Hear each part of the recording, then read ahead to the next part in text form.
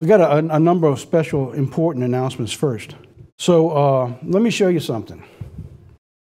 Beta. The hurricane season has been moving so fast this year. Just a few days ago, it was Sally. I mean, with like 4 days later, 5 days, we're already in beta. Thankfully, these things haven't been that massive. Only been one so far that's hit that's really been massive.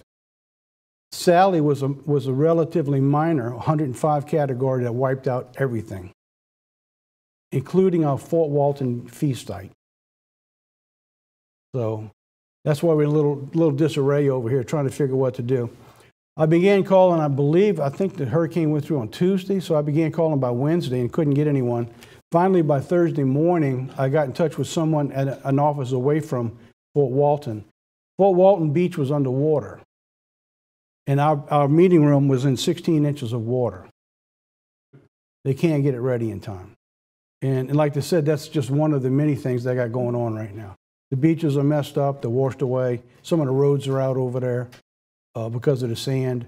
Woods everywhere, boats all over the place. So they just got a lot going on. So we're forced to look for another site.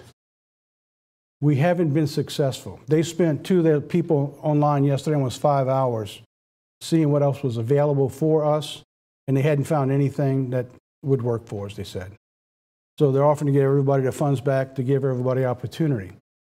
Jeff and Georgianne found two more possibilities, which we'll try to reach on Monday because nobody was answering the phone yesterday. So everybody's in the same boat. They didn't even have power till Thursday in some of the areas on the beach. So we're going to look again Monday. But here's the problem right now. We got 2 weeks. Tentatively, the Florida site is down right now.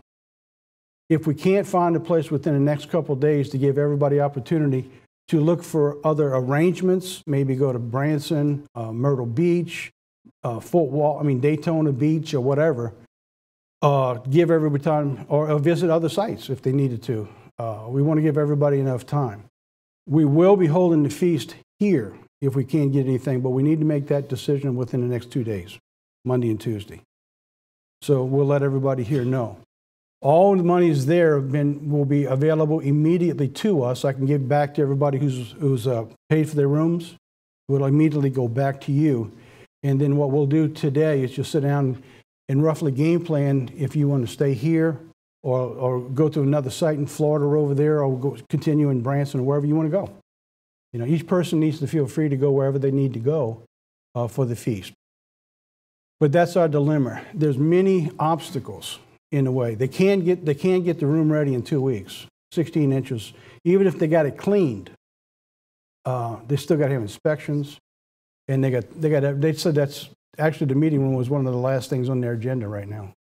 They got to get their property back so they can start renting apartments over there. So anyway, that's what we're up against right now. We did this once before, believe it or not. Our very first year when we got started with the church, Ivan, same day, in 16 years ago, and we held it here, and we had a great feast. We actually wound up with over 200 people coming and going during the course of the week. Had a lot of activities. It's a little different now. COVID's out there.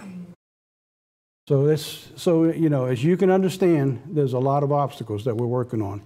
But we're going to make it work, and we will be live streaming, God willing, unless something happens here. And that's why I put this up here. We have given our word to everybody online who's been tuning in. In the people who've been watching the church and growing and supporting us, we gave our word that we would help feed them during the feast because of COVID, where they can't go anywhere, who's concerned with their health, their age, and finances. If we get over it, we can't live stream, we've got a bigger problem. We've got an audience of between 600 and 900 individual live streams a week right now who've been tuning in. If we don't live stream, we let everybody down that we said we're going to be there for them. So we got to find a way to make it work for everybody. And that's what we're in the middle of right now. So we ask for your prayers that we can get it to work. And it will work. And God willing, will work. And the reason I believe it will work is because of this. Believe it or not. Here's what I'm looking at. See this beta that just comes in? Let me show you something. When it first started, this was its path. You see what's north of there? New Orleans. The path as of this morning, that's where it still was going. This is the 5th time this year. I called from a gentleman in Canada again yesterday. He says, here's my weekly call. He didn't say it again this time, but last week he called. Here's my weekly call to see how y'all doing with the new hurricane down there. 4 times it originally started pointing at New Orleans, and every time God has diverted it. You know, you have to wonder, is Satan mad in trying to stop us from doing our job? But this is now the new path. And just like the others, now it's going this way. It's going to be a hurricane. This is what happened with Sally. And they expected it to be a 2, but then it just stayed out over water. Now look at the path that they're saying. Now they're talking about staying over water, and look where it's going. If you didn't see it yet, I wanted to bring that to your attention so y'all can pray again. So here it is. It's like it's coming, and it gets diverted, and like it's not going to, no, I'm going back to New Orleans. So it's heading back this way again. And the Sally went all the way over from us, all the way over into Pensacola. 200 miles, it was drifted off. And the people over there, the harbor masters in the boat saying, listen, this caught us all unaware. This was not supposed to happen. And then it picked up 25-mile-an-hour winds before it went in. So it pushed for hour after hour after hour, storm surge. 3rd highest on record. 3rd highest on record in that area. We would have had close to a Katrina again. Who knows what would have happened if we'd had that much water coming to New Orleans again. I believe God's protecting us to be able to do what he needs for us to do our job. That's what I believe. And because these things, every time they shoot, they come after New Orleans, and then all of a sudden they're turned, or they die out. So we're praying that God will do that again one more time. And we have gone from Sally to Beta in 4 days. This is the most they've had on record since 2005. So anyway, I wanted to bring that to your attention and to pray that God will bless us and help us to get something either worked out here or the site over in Florida. But one way or the other, here's what I want everybody to know. I want you to go where you're comfortable and you can enjoy the Feast of Tabernacles. If it's with us here in New Orleans, we invite everybody, if you want to come to New Orleans, if we're here, come to New Orleans. But you need to pay attention to the website. We'll send out an email alert.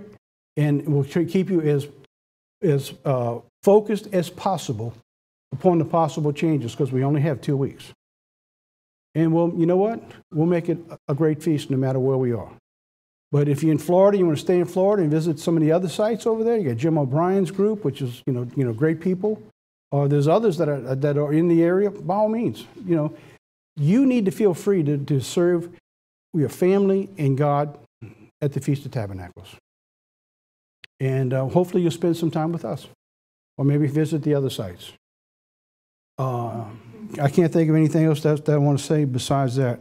Now, if you want to come here and you need help making arrangements, call the church number, 504-367-2005. All right, we'll get back with you because we don't man the phone 24 hours a day, but we will be there every hour or two catching those calls and getting back in touch with you. We're looking at the hotels over here and making some arrangements. And they've been kind of empty for the most part, except for after Hurricane Laura. They brought some evacuees over here. But I went online just quickly looking at yesterday, and they drop in prices because they're not renting a lot because of COVID. There's not a lot of activities. There's no events. So I don't think we're going to have trouble finding a room here, because I could be wrong with that, but I don't think we will. Well, good afternoon again. Oh, we're filling up in the back. Great. Welcome, everyone. And risk of sounding kind of corny, but didn't you notice them singing up a storm behind them? And now I'm going to preach a storm. All right. I want to welcome everyone to the Feast of Trumpets 2020. By the way, that's the title to the sermon. I put a lot of thought into that. It's never been used before in all the centuries. Never been a year, it seems like this in modern times, when you think about it. I was watching this morning, the weather is just like there's an anger out there. God says that all creation groans, and travail. We're looking at it. We're looking at it across the nation. They're talking about the fires out west, and it's the 3rd right now, and they still got a long way to go. They've already got over 7 million acres burnt this year. is the third largest in modern times. You know what the other two were? 2015, blood moon tetrad year, and 2017. The time where it looked like it was the time of Revelation 12. Heavenly signs. There's too many coincidences going on to believe that this is all just happenstance and it means nothing. I want to talk about the trumpets today because this day pictures a day when finally, for you and I, this world, it's over. When Jesus Christ steps his foot on this planet, you and I are going to meet him in the air, and when we come back, we start a whole new job of rebuilding. That's why we're called. That's a part of your heritage. 1 Corinthians 15 says, in the moment, in the twinkling of an eye, at the last trump, the trump shall sound, the dead shall be raised incorruptible, and we shall be changed. Is there anybody in your family or someone close to you that has died over the years that you'd like to see again? They've been in the church. It's coming. And it's going to happen. You need to believe that. We're going to go through a period of time that God calls a time of wearing down of the saints, the elect, a time of Jacob's trouble. But I'm going to talk about something today. I want to get to the other side. I don't want to talk about all the problems and the trauma and the calamity. I want to talk about something that's very important to you and I. It's your relationship to Jesus Christ to get to this day. All right, so let's go through this. Acts 1 says, and when they were therefore come together, and they asked him, saying, Lord, will you at this time restore the kingdom to Israel? They looked in a physical plane. They wanted to know that when is finally we're going to be back to the Israel of time of old, the time when they were the greatness, when they were rulers of this world. They thought he was going to come back and he was going to do it at that time. And he said to them, it's not for you to know the time or the seasons. Now, I didn't see this, believe it or not. Maybe you did, I didn't. I'm kind of slow. To know the time or the seasons, he tells them there. You realize what he just said? In Matthew 24, he says you're going to know it by the seasons. Right? Talked about the fig tree. But he just told them it's not for you to know the times or the seasons. It wasn't in their time. You realize that? It wasn't for them to know. So things that we're learning today, things that God's going to reveal before his coming back, the church didn't know 50 years ago or 60 years ago. Why? Because it wasn't for them to know. It meant nothing to them. And how would they understand a nuclear blast back then? How would they understand what's going on today? They just wouldn't understand it. He says, which the Father has put into his own power. They wouldn't know the time or the seasons. But he says in Matthew 24, at the end time, you're going to know the seasons. And that's what's going to be able to give us the idea about what time it is he's coming back. He said, but you shall receive power. And that's what happened to them. It wasn't for them to know the seasons because it wasn't in their lifetime. But it was for them to receive the power because that was in their lifetime. So what you're going to learn and what we're going to learn over the next few years ahead before Jesus Christ returns is things that he's putting into your power and your understanding and your might. That's what we're working for. That's what we need to look at. And when I talked about today with the feast, we're going to have a great feast. I don't know where it's going to be, but it's going to be a great feast wherever we are because we have the Spirit of God working in us. And we're going to make it the best feast we could ever make it. Why? Because we have Jesus Christ who promises that. When I look at a time, and I've lived here almost my whole life since I was 2, I've been through over 30 storms, big ones and little ones. I've been through eyes of hurricanes. Well, I remember being up on the phone with Jeff. We went through an eye. When it got real calm, we went out on the property and started nailing tin and everything back down again so it wouldn't get blown away when it came back through the next. Then you feel the wind pick back up. You run back inside again. I've been in a hurricane where I watched my roof lift off the side and water come rushing flying in through between the walls and the ceiling into my bedroom where I was hiding. And I went out and I watched gigantic pines snap, went right over the house I lived, went right over it. When I got up the next morning, I saw a path almost a half mile wide of trees down. And God protected my home. God promises you protection. He's going to give you all you need to get you where he wants you to be. And you need to remember that. No matter what you go through, no matter how tired or exasperated or angry you get. And frankly, I was upset yesterday. I wasn't expecting to have to move everything at the last minute. I know there's going to be a lot of disappointed people that look for this as their vacation time. We can only do what we're going to do. And then whatever God allows us to go through, we're going to make the best of it. And we're going to praise God and thank Him that we have the opportunity to do it. And that's what we're going to do. And he went on to say, and when he spoke these things, he beheld, and he was taken up into a cloud and received them out of his sight. And so there they were, all gathered together. They've been talking to Jesus Christ after the resurrection for 40 days. He said, now y'all wait right here because there's a promise coming. And I'm telling you, we need to wait right here because Jesus Christ tells us there's a promise coming in our day. It's called trumpets. That's his return.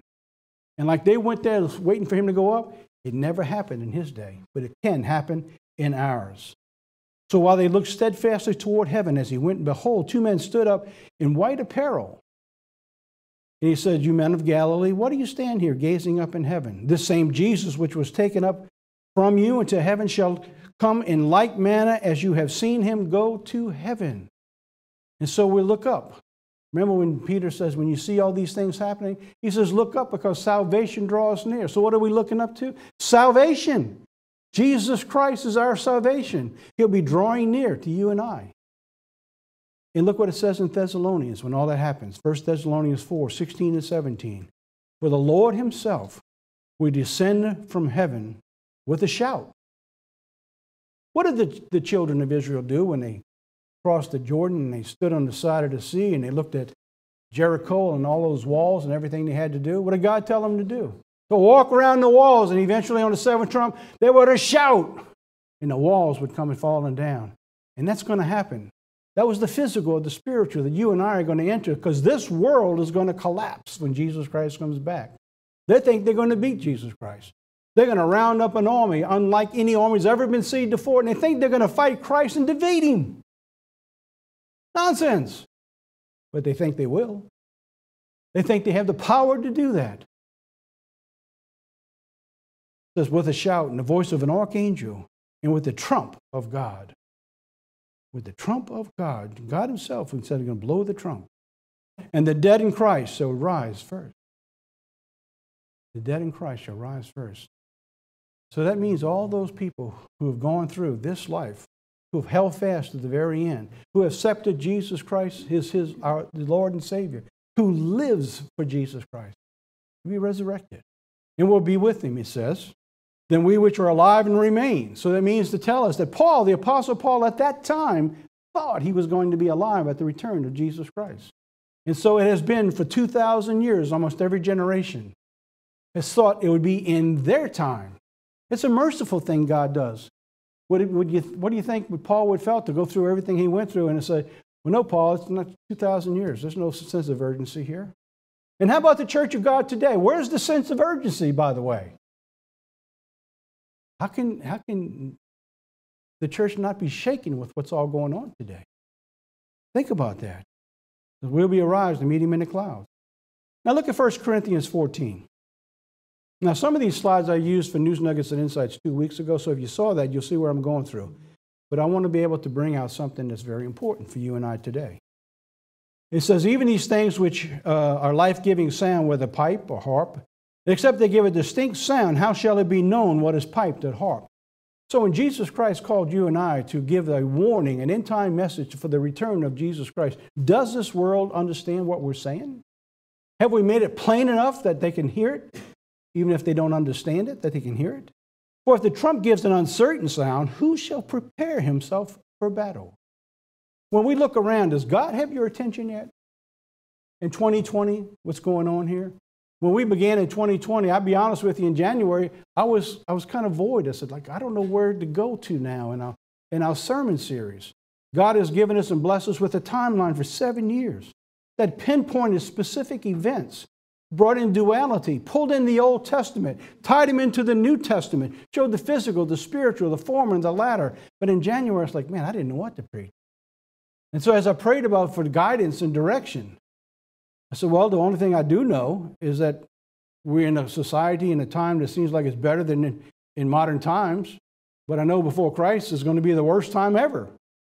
So it had to be from now to then. We got to go from here to there. It's like that's a lot of change. But you know it happens like this. When I hear ministers in the church say, oh, we got a lot of things we got to go through yet. You got time. Oh, really? No kidding. How much time do you think we got? Put your finger on that. How much time do you think you got? How much time does it take to turn the world upside down? Well, it took about 3 months. And this world was totally upside down. And it hasn't stopped. And it's not going to stop. There'll be reprieve. There'll be quiet times. God's going to give you a chance to catch your breath, to get ready for the next wave that's coming on. And they will come in waves. And with each wave, they will get closer and they will get bigger, just like that of a hurricane. Because God says that in Luke. That is exactly the way it's going to happen, and you're witnessing it.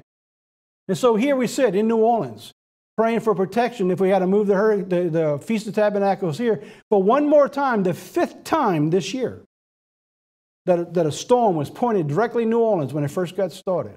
And again, we're watching being turned away.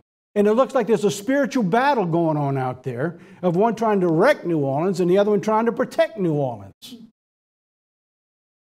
And so I believe that God is protecting us to get a word out and get a message out, because we have an audience that God's been blessing us with to receive the word of God. And I receive positive feedback every single week. People thanking us for what we're saying and what we're doing. Now, I also get emails that people don't like what I'm saying and doing. I try to put those aside and not dwell on those too much.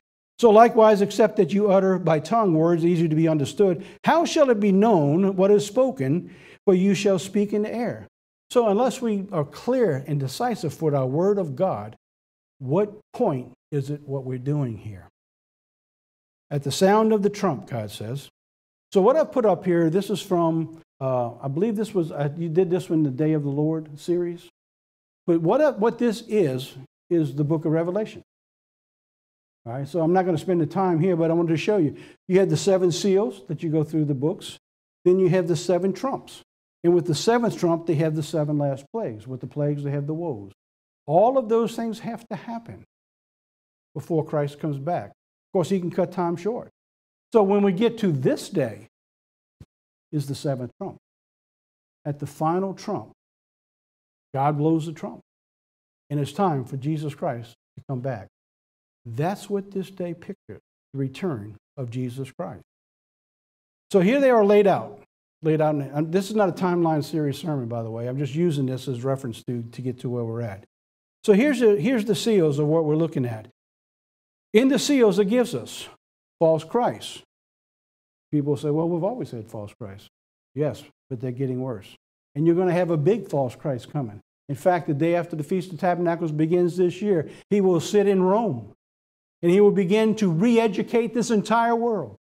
And they're going after God's people. That's where it's going to. And there'll be wars and famine and pestilence. But God says he'll keep you from the pestilence. Then you have the persecution of the elect, the heavenly signs, 7 trumps, the 3 woes, and eventually Christ's return. We got to go through all of that. So if someone tells you, oh, we got plenty of time, please understand there's no time frame given here, except in a couple of occasions. They'll see like for a year and a month, or the 3.5 years for the tribulation. So at any given time, all of this can happen in a matter of weeks and years for all this to finally be concluded. God says at the end time he's going to make a short work. Don't forget that. A short work before he comes back. He's not going to let this world suffer through decade and decade and decade of this kind of trauma. He's going to bring it to an end for you. He said, if not for the elect's sake, no flesh would be saved. Because of what Jesus Christ did, who lived and died for you, giving you an opportunity to be a part of his return and the re-education to this planet, he's going to make it short. He said, if it wasn't for you, no flesh would be saved. He'd have done it for nothing. So we went through Revelation. We talked about how Revelation began. When I still believe that now more than ever, that it shows the book of Revelation begins in Revelation 1:10, and it goes all the way through the day of the Lord to Revelation 22. So the day of the Lord, well, it was taught that it begins at the end of the 7th seal. I believe what the Bible tells me. that John, at the very beginning, was at the day of the Lord, Revelation 1:10. Christ eventually returns on the seventh trump. So all of these things are taking place. In part, those things are happening right now. You need to understand some of that. Whether it is the full seal, I don't know. We will look back and we will know. But they're happening. It looks like it could be some of that right now is what we're looking at. So 2014-15, I talked about the fires. I talked about the problems, the calamities going on. 2014-15, what happened is what the people on this planet says, oh, that's nothing. Really? Maybe it was a warning sign. So then we go all the way through to 2020, where we are to this year. If we went back 3.5 years, what did we find? Did anything happen 3.5 years ago that sounds familiar or vaguely reminiscent of the Bible? Well, 2017, heavenly signs in Revelation 12. Lines up perfectly with the end-time Christ return to the first-time Christ. We see the almost identical signs except for the one planet that was in the womb for 9 months in that heavenly sign. We talked about all of that in the day of the Lord revisited in Joel. So here we are, Joshua 1, verse 11. Prepare you victuals, Joshua tells them, or God tells Joshua, for within 3 days you shall pass over this Jordan to go in to possess the land. So I ask you today, where do we stand on the edge of eternity? Edge looking at possibly the Jericho in the spiritual realm. If I'd have told you in 2017 that in 3 years, 3 days a year, that the world would begin to go to hell in a handbasket, as they used to call it, would anybody have believed that? Well, I didn't understand it back then, but we can look at it now. 2020, the decade of change is where we're at. Are we looking at the beginning of the seals? Well, time will tell us what we're looking at. So what we're looking at going ahead, and you need to put this in your mind, when you get irritated or you get inconvenienced, or you don't like the way this world's treating you, this is what you're going through. Unless you die before then, and Jesus Christ allows you to sleep till he comes back, you need to get your head wrapped around what's coming. You need to get ready to be inconvenienced, to have some tough times.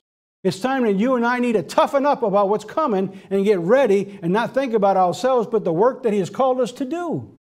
And that's for every one of us. That's just not me, but that's all of us. All of us have part in the return of Jesus Christ. Now, there is a person who's sounding the trump. They're sounding the warning. Is it a certain trump that everybody can understand? This is the Feast of Trumps. We'll talk about the different trumps in just a minute. It's going to begin on Friday night and Saturday, September 25th and 26th. And believe me, there needs to be a revival. There is no doubt there needs to be a revival, a time of repentance.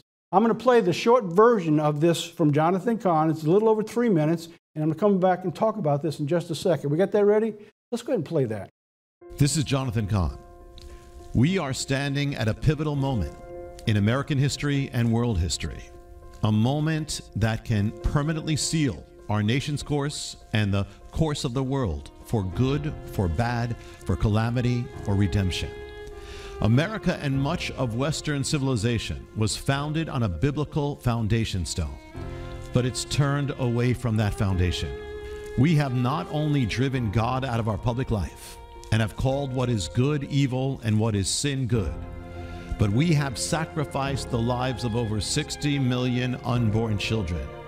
And America's fall from God is not only progressing, it's accelerating to the point that it's no longer just a falling away, but a war against the purposes of God.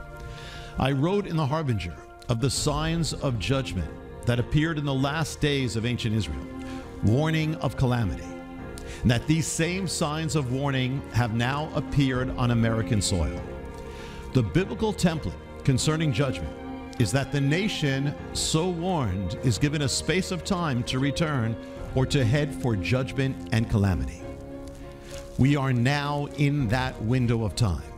But if America continues on its present course, that window will come to an end, and there will come a flood that will begin the end of religious freedom, even usher in persecution, and seal America's fall.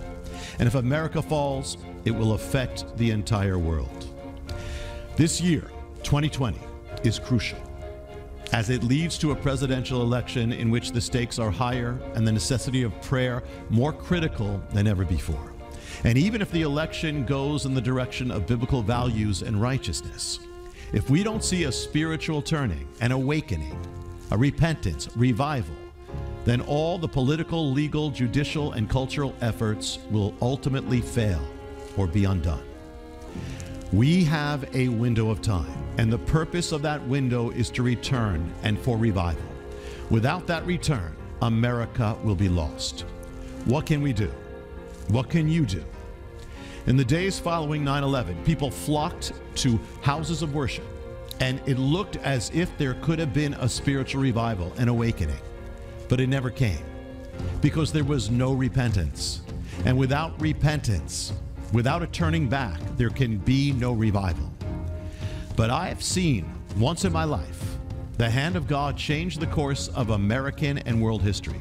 And it all began not in the halls of government, but with the people of God who gathered in a sacred assembly in our nation's capital with the scripture, "If my people who are called by my name will humble themselves and pray and seek my face and turn from their sinful ways, then I will hear from heaven, I will forgive their sin, and I will heal their land."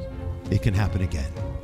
But if we don't respond now, at this most critical moment, we may never have the chance to do so again. It's time to break up our fallow ground. It's time to seek the Lord as never before. It's time to return.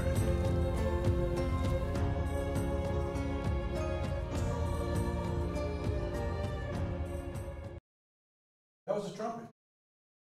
And no doubt what he said is true. This nation needs to turn to God. But the problem is they don't know what to turn from.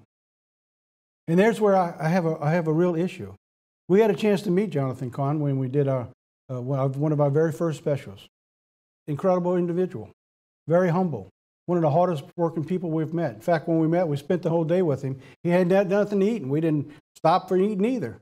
Then Audrey and Georgiana, I believe, had food that they had brought, that we picked up and brought them. We all just sat around the table, just sat there and ate and talked.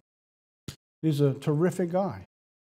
I wrote to him recently, a couple months ago, and I asked him, I said, there's certain repentance that's not being addressed here, and that was on the sin of homosexuality. And I told him in the letter, I won't take time to read it now because I got other things I want to focus on, that unless that's addressed first, then this revival is dead on arrival. You can't ask God to forgive and heal a nation if you don't repent of the sins that's bringing the nation down. And that's only the beginning. And the other issue is that everyone who out there, they can continue to keep the pagan practice of Christmas and Easter and Sunday worship. So here's what they got on the return.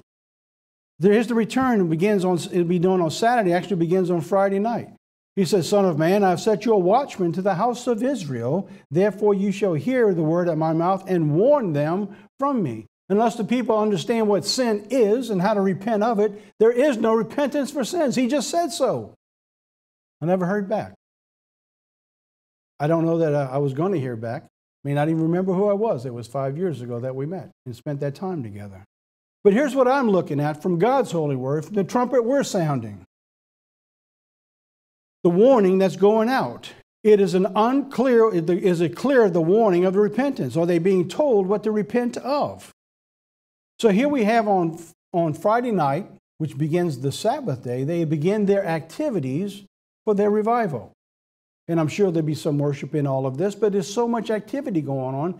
It is being done on the Sabbath day rather than the Sunday. So as they do this, they will have their revival on the Sabbath day, which should be the day of rest, but you would put a revival on Sunday. All the activity and the work and the food and all the work that's got to be done into that. But here what happens is that we use the Sabbath to do the repentance portion of it. They will go to church on Sunday and back to work on Monday. Here's my issue. That Monday is the most sacred day of the year. It's called the Day of Atonement. Not a word is being said about this. And so here we have is that even in the repentance, in the integrity of the repentance, I give them that. And in fact, the people who are going there, I believe, are seeking God with all their heart. They can look at what's going on around this world, what's going on, just like you and I can. And I'm hoping that this revival, even if they don't get it here, that God will put that seed in their heart, so that when it comes to the time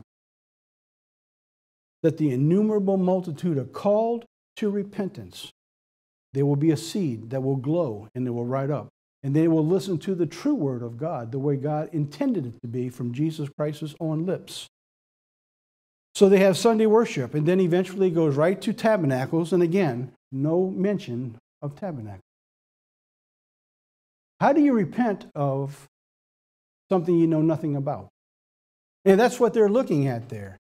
And here's what's really interesting. So here we are in the fall holy days, in the middle of one of the worst seasons ever been with the hurricanes, fires out of control, across the derecho in the middle of the country, wars going on in the Middle East. They got the COVID taking place.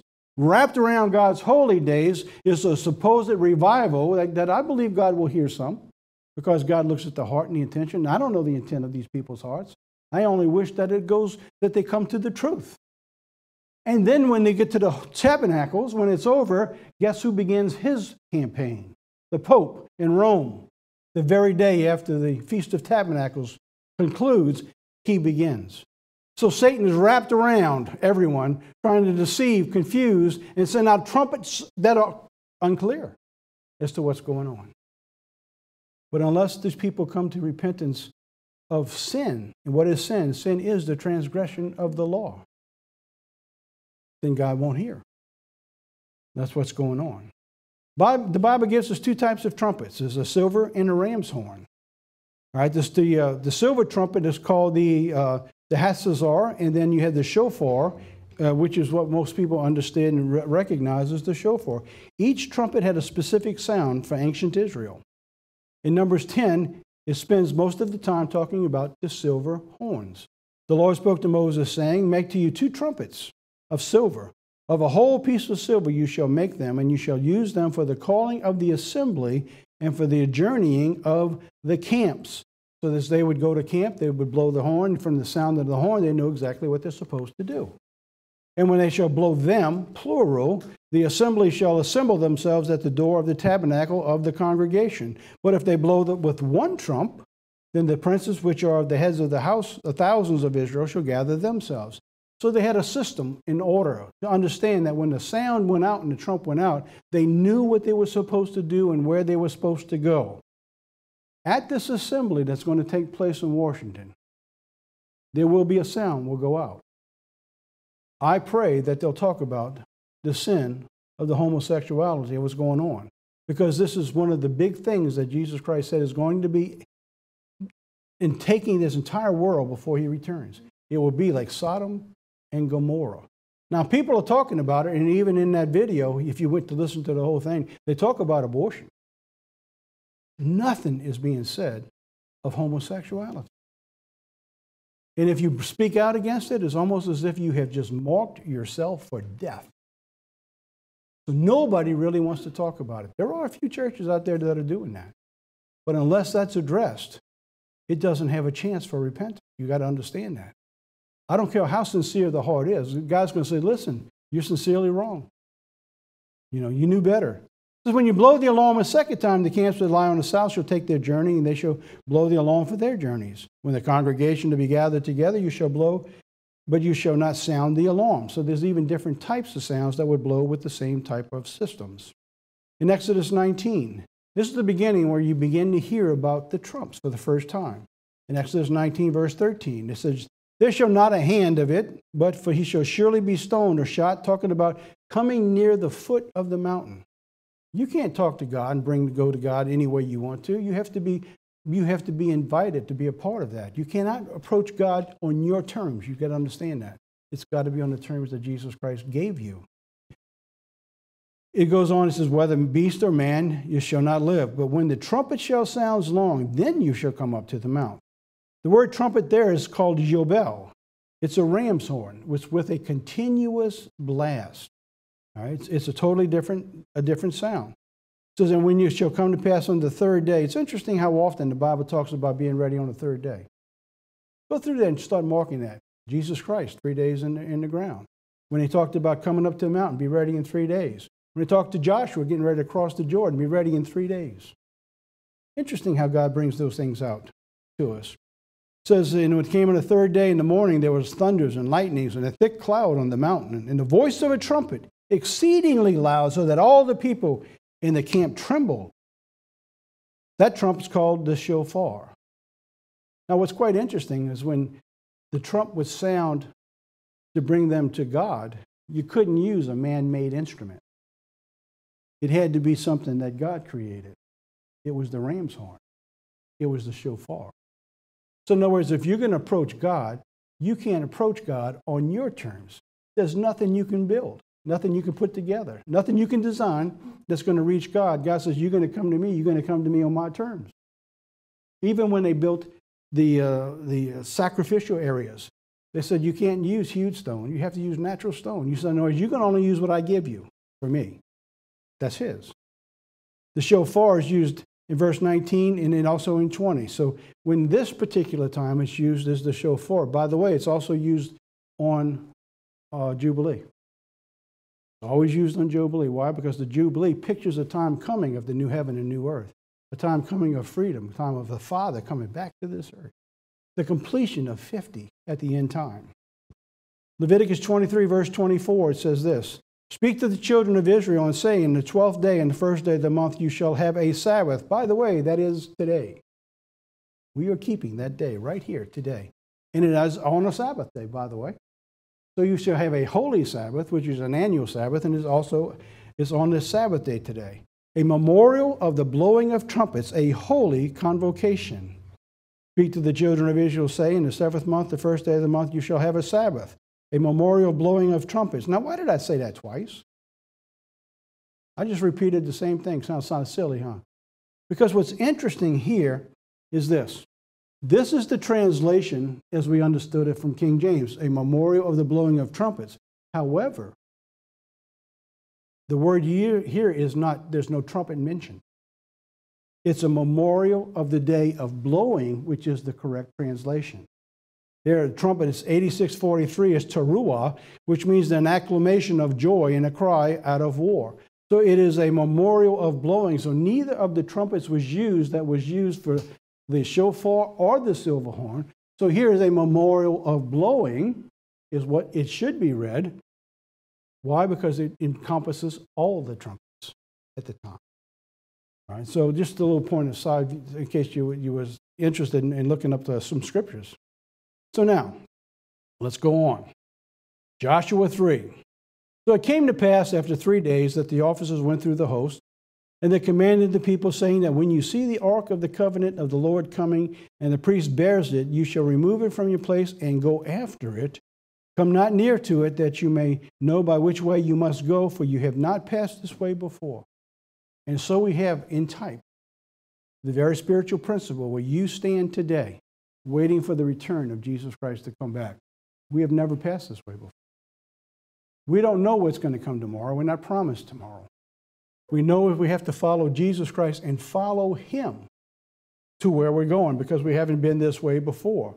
When they stood there, when they crossed the Jordan, the type, the analogies, the visuals that you can pull from this is beyond belief because they stood on the edge of eternity. And in their sight, looking at the distance, they could see Jericho.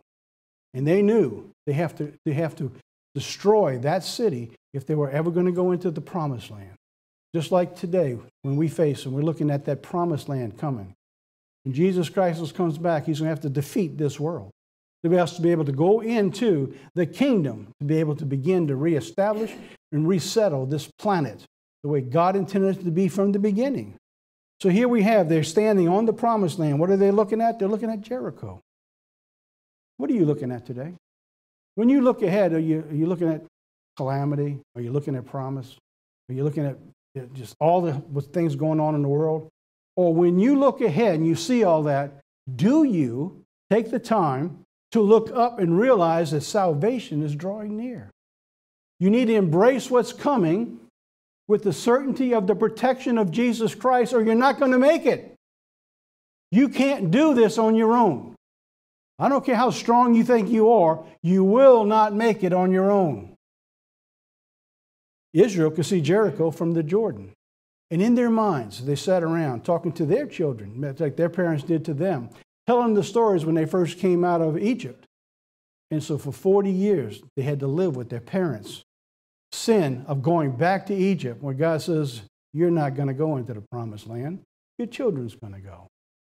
So they lived with those stories in their minds for 40 years, but now they're on the other side. And they can see Jericho. And he sent 2 spies out. Interesting how they send 2 spies out. That's what God's going to do. They're called the 2 witnesses at the end time. And they're going to go out there and going to tell this world what's wrong with it. And the world's going to hate them. And eventually they're going to kill them. And they're going to lay in the street for 3.5 days, or 3 days and 3 nights. And they're going to be resurrected. So we may not know the day of the year when Jesus Christ comes back now, but when we see them men lay in the street, you're going to know we got 3 days. And Christ is coming back. So what do you see when you look ahead now? Fear? You want to hide? Or do you want to look forward and go forward with all the power and the protection of Jesus Christ? Numbers 27 says that God even brought Moses to Mount Nebo because he couldn't go in, because he sinned. What's interesting is that this is a friend of God.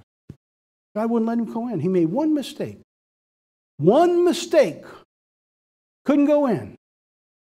Because you see, in type, he was Jesus Christ. In type, he was like the Savior, bringing them out of sin to the promised land.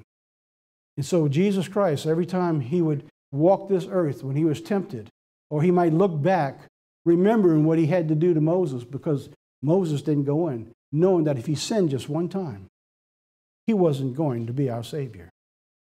So he had to live perfectly his entire life. He had to die perfectly on the stake, alone, by himself. And he did it for you. This is what the children of Jericho looked at. A wall, a mountain is unsurmountable. And what did they have? They didn't have anything, basically, to go in to do that. They had the truth of God. Give you an idea of the size of the walls that they had to go around to address.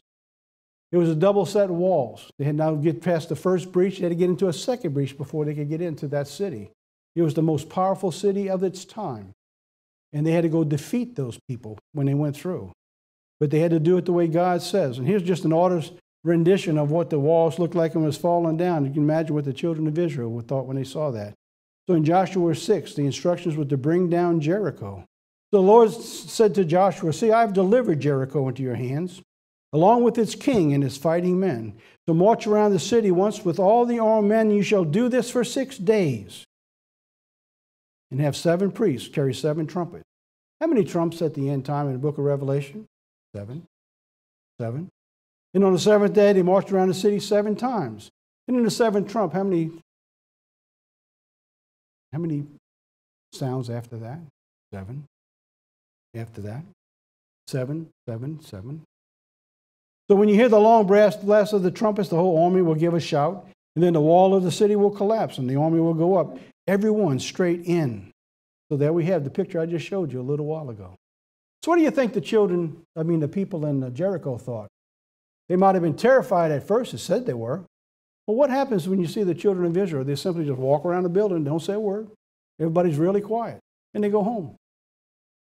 They must say, well, these are nutty Israelites down there. And they see them come back the next day, and they had to be silent. And they walked around again. Then what? Third day. By that time, they're probably laughing at them, watching them walk around the building, trying to figure what in the world are these people doing out there? Until the 7th time and the 7th day. 7 times around the city. And eventually they all blow and the walls fall down and they go in. So here you have the 7 priests carrying the 7 ram's horns. And here you have, with Revelation, the 7th day and it's marched around the city 7 times. And there you have the 7 last plagues.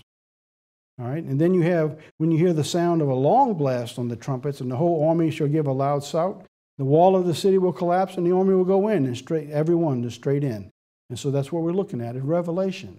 Let me bring this out. I've showed you this before, so I'm going to bring it out again. So put these up there. So now let's compare this into Revelation and what God did with the children of Israel for you and I to see today. When you hear the sound of a long blast of the trumpets, look what Revelation says, and there came a great voice out of the temple of heaven. A long blast going on at the same time. It says, and the whole army shall give a shout. All right, so this is more than one. And there were voices, God says, and thunders and lightnings. The whole army, it says in Jeremiah. And here we have, and the wall of the city will collapse. Plug in.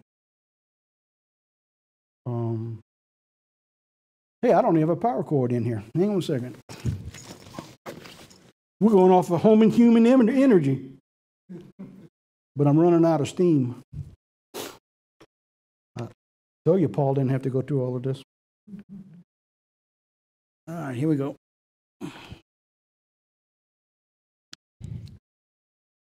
All right, I'm back. It's a miracle. All right, the city and the walls will collapse, it says. And look at Revelation. And there was a great earthquake. Such was not since the men were on the earth. So mighty an earthquake and so great. I don't know how you feel about this. God did this thousands and thousands of years ago, and we're talking about Revelation, what's going to happen. Isn't that amazing? When those people resurrected, and you get a chance to talk to them, he says, come here, let me show you what you guys did. You had no idea what that meant. Because they didn't know what that meant at the time. You look at your calling sometimes, you say, yeah, I don't know what God's called me. You will. You will. Hang in there. God will show you specific. And how about this one? And the army will go up, everyone, straight in. And here it says in Revelation, and the great city divided 3 parts, and the city of the nations fell. Great Babylon came to remembrance before God. God told Joshua, I have given you the city. And he has told you and I, he has given us this world. We don't need to be fearful. We need to be bold in the power of Jesus Christ. Look what Peter says. But the day of the Lord will come as a thief in the night, in which the heavens will pass away with great noise, and the elements shall melt with fervent heat, and the earth also and the works that are therein shall be burnt up. Seeing then that all these things shall be dissolved, what manner of persons ought you be in all holy conversation in godliness? Is that where God finds you today?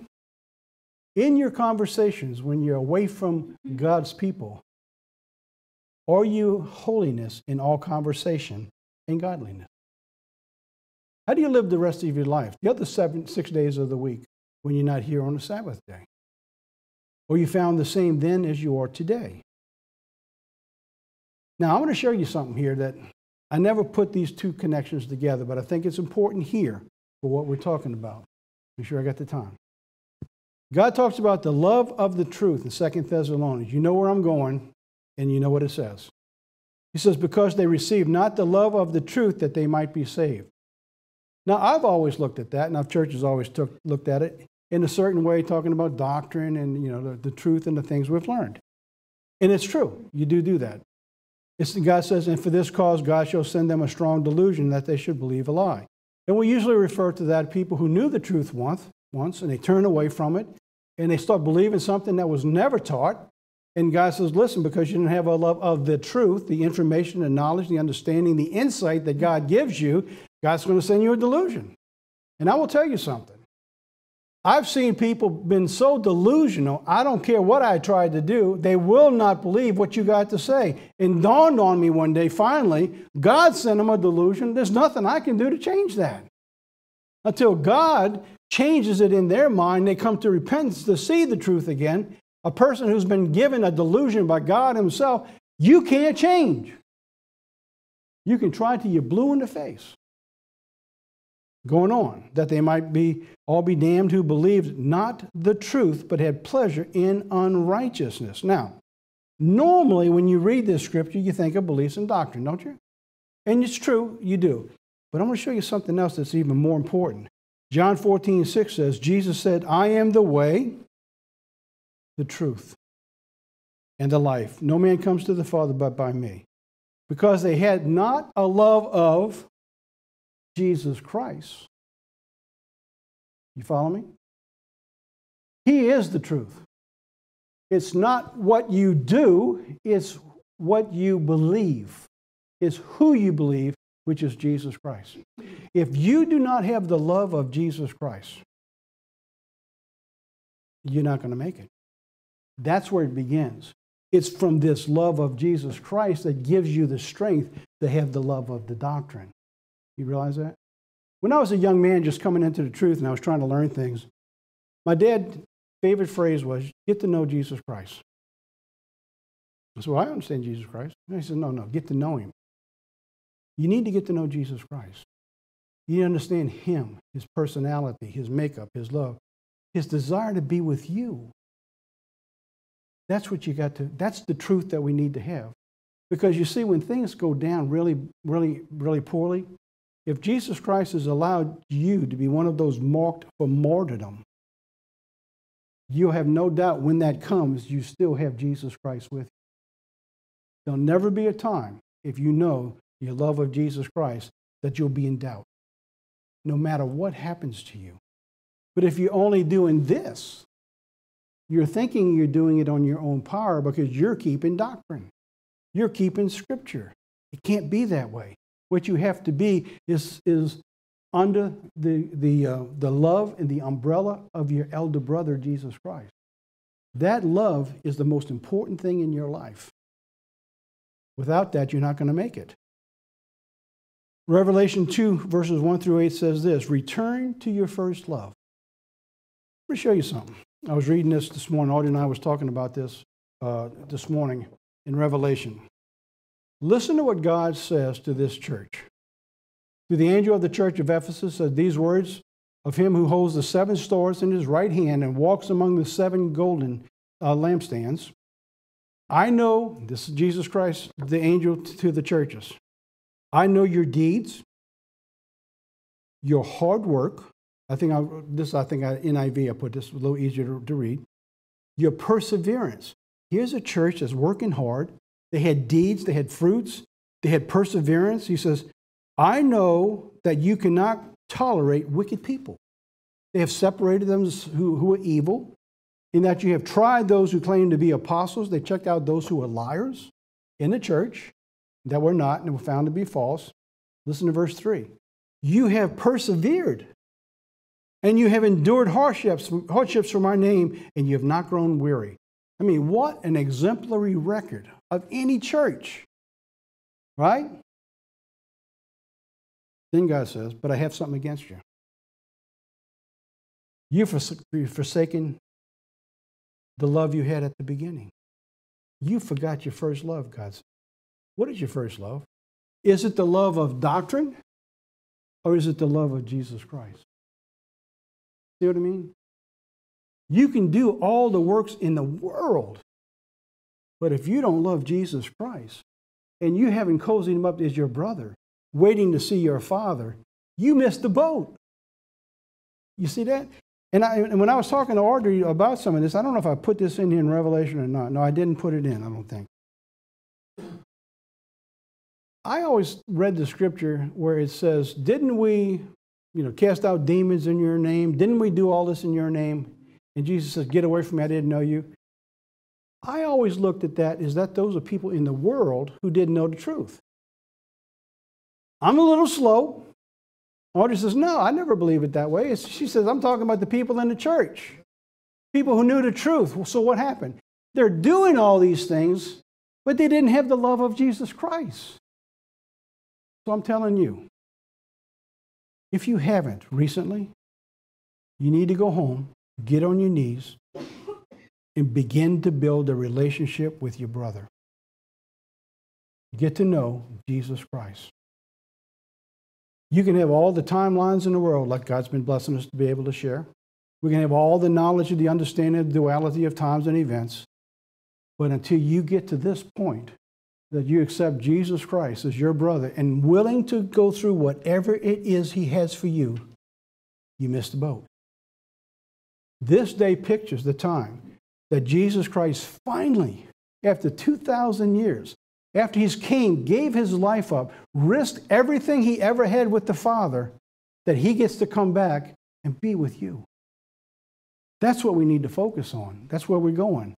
Look in Timothy, he says, but refuse profane and old wives' tales, and exercise yourself rather to godliness. Now, how do you do that?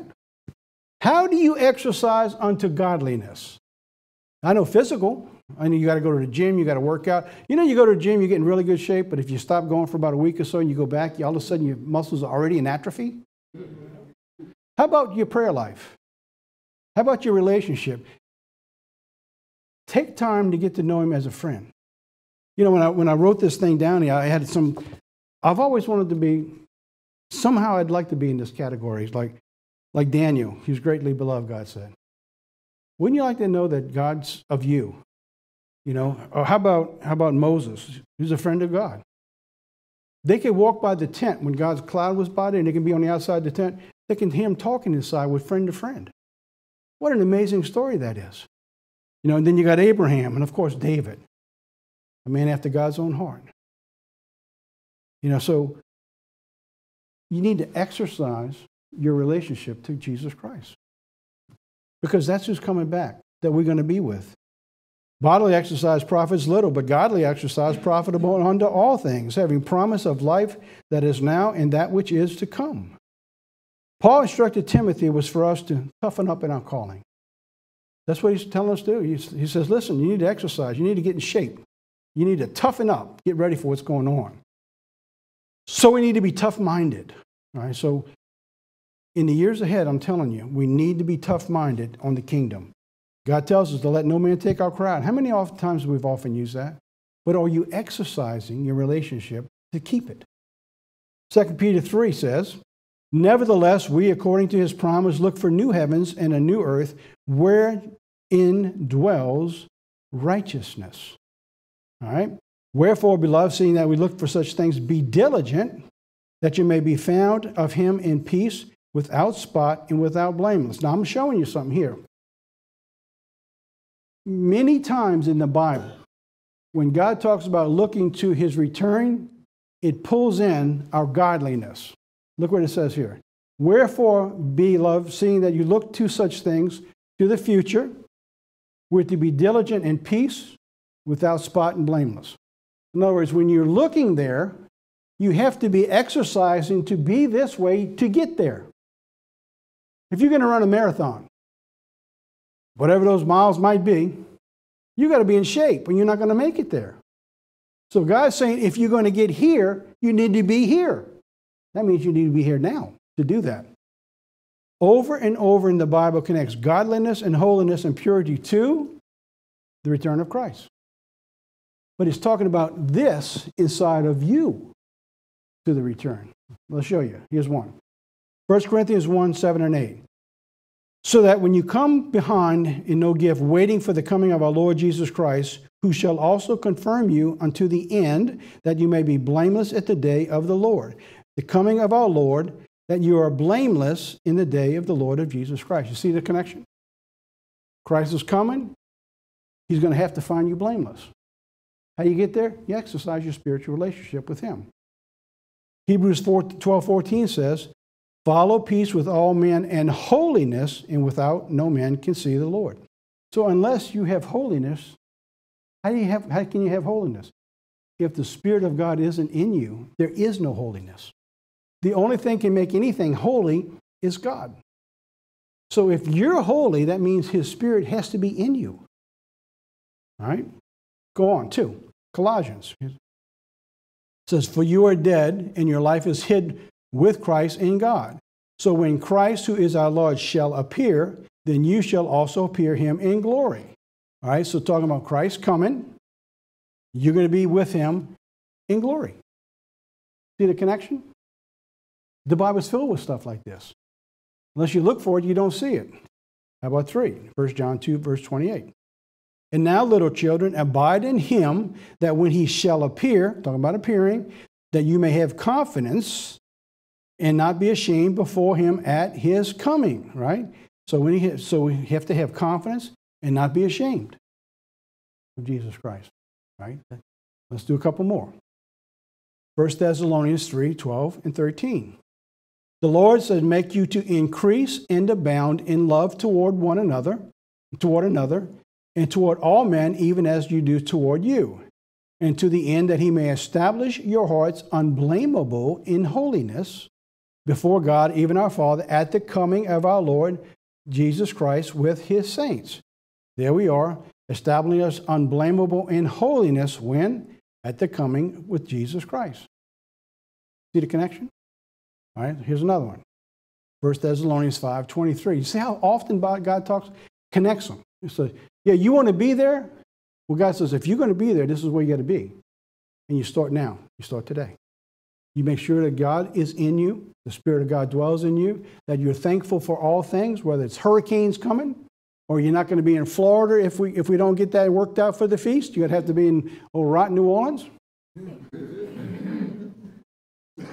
I was told by a minister the other day, well, it's easy for y'all. You already live there. Well, wait a minute. The people who live here want to go somewhere else. They don't want to be here. So you got that backwards. You got that backwards. All right, so here we go. Back to business. All right, 1 Thessalonians 5, verse 23. And the very God of peace sanctify you wholly, and I pray your God and whole spirit and soul and body be preserved blameless until the coming of our Lord Jesus Christ. Here we are being preserved blameless when? At the coming of our Lord Jesus Christ. See the connections? All right, let's do one more. All right, one more. 1 John 3, verse 2 and 3. Beloved, now are we the sons of God. It does not yet appear what we shall be, but we know that when he shall appear, we will be like him, for we will see him as he is. And every man that has this hope in him purifies himself even as he is pure. When is that? When he shall appear, we shall be purified even as he is pure. So every time we see this without recognizing it, so we read it and we read right past it. But so every time it talks about the coming of our Lord, Jesus Christ says you can't have him any way. It has to be this way. That means you need to toughen up now. You need to purify yourself now. You have to have the Spirit of God in you. You have to have the love of the truth, Jesus Christ. Not the love of the doctrine of the truth, not the love of doing what's right for the truth, but if you love Jesus Christ, you will do what is right. And nothing will be so hard that you have to sacrifice. You realize when you accept Jesus Christ like that, everything in your will and everything in your power, your mindset, it changes. Everything you think you had to have, it don't mean anything anymore. It's like, you used to think like, I need to have all this kind of stuff. In fact, we got so much stuff, you can't go to the feast, we got to get a trailer and a bigger trailer and 2 wheels on a trailer because we got stuff we're bringing. You got to go find that sermon again, stuff. We did a sermon a couple years ago called Stuff. All right. We need to be tough-minded on your purpose, too. Not only just tough-minded on the kingdom, but you need to be tough-minded on your purpose. 2 Peter 3 says this, wherefore, beloved, seeing that you look for such things, be diligent. You can't take your calling nonchalantly. You can't just come on Saturday and go back the rest of the week and live a life that's immoral, indecent, not talk to God till the next week, haven't opened your Bible up since the last Sabbath service. You need to be diligent, God says, that you may be found in him without spot and blameless. There it is again. And so 2 Peter 1 verse 5 says, and besides this, giving all diligence. I mean, you got to work at this. You know why? Because Satan doesn't want you to make it. He does not want you to make it into the kingdom. He knows the scripture better than you and I. And he knows it says that if not for the elect, no flesh would be saved. His only opportunity of destroying the plan of God is destroying you. And God says that ain't going to happen. See, because God says that the church will always be here. That church is the spiritual ecclesia, which is Jesus Christ. It's not a body or an organization. It is the body of Jesus Christ, which is his church. 2 Peter 1:10, wherefore, rather, brethren, give diligence to make your calling and election sure. You know, when you talk to your family members and they don't understand yet, it's okay. Keep praying for them because, see, God has to give them an open mind. You know, we had a prayer request for a person's son to be walking in the rightness and righteousness of God. They have to have a calling. God has to open their minds for them to understand. He's blinded the rest of the world so they wouldn't know in this time, at this life, so he wouldn't have to destroy them. So he blinds most of the world, and he will open their mind if they can change their heart to follow him. Do you realize if God answered every one of our prayers for all our families, and they all learned the truth just like that, That'd make you really happy, wouldn't it? Until you find that their heart wouldn't change with the mind. And then they would live in sin, and God would have to destroy them. How would you feel then? What I'm saying is that you need to trust God. If God didn't open their mind in this life, he will open them into the second coming at the end of the millennial reign. They're going to give it a chance. But God's going to give them the best shot they're going to get at the time when it's right for them, not when it's right for us. So until then, we do what we're supposed to do to be that example and pray that it's in this life before of the first resurrection. Philippians 3, brethren, I count not myself as apprehended, but this one thing I do, forgetting those things which are behind, reaching forth to those things which are before. I press. See, Paul uses words that's hard. That's like a guy's working out in the gym, pushing. One more rep, a little further. You can do this. Go a little bit further.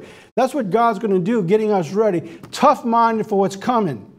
Because God knows better than you and I. It's hard to recognize what's going to go on around the world. When you see what's going on in a hurricane, when I say the place was 16 inches of water in the first floor, and somebody says, why can't they get that ready in 2 weeks? They got 2 whole weeks. You've never seen that yet, have you? People who say that don't understand what it takes. People here in New Orleans have been through it. You got to get a little bit of an idea. The sand, the mud, and everything else, the smell. You know, you got to knock out sheetrock. You got to change the insulation. Sometimes you got to change all the wirings. You got to have inspections. You got to spray for mold. You got 2 whole weeks. What's taking you? What? Let me just say this. You don't understand. Let me just say it. You don't understand. I got 2 weeks. You got 2 weeks. So where I'm at, I'm right back to where we started. In the moment, in the twinkling of an eye, at the last trump shall sound, the dead shall be raised incorruptible. And if anyone's lost a loved one in the church, in the truth, that's your day. You're going to catch them on the way up. Give each other a hug. You won't even have to wear a mask for COVID. And we're going to meet Jesus Christ in the air. Why? Because Jesus Christ has toughened you up. He's put in your heart what's important. You balance what's right and what's wrong. You made your choices, and you have chose to follow him.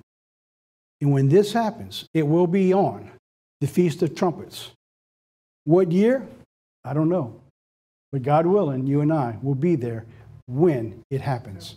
And we who are alive shall be changed. I hope you have a great feast. Pay attention for all the changes that's coming for the feast over in Florida. We'll keep everybody posted. And thanks again for tuning in, and we'll do everything in our power to serve all those that God's been giving us to take care of God's holy word.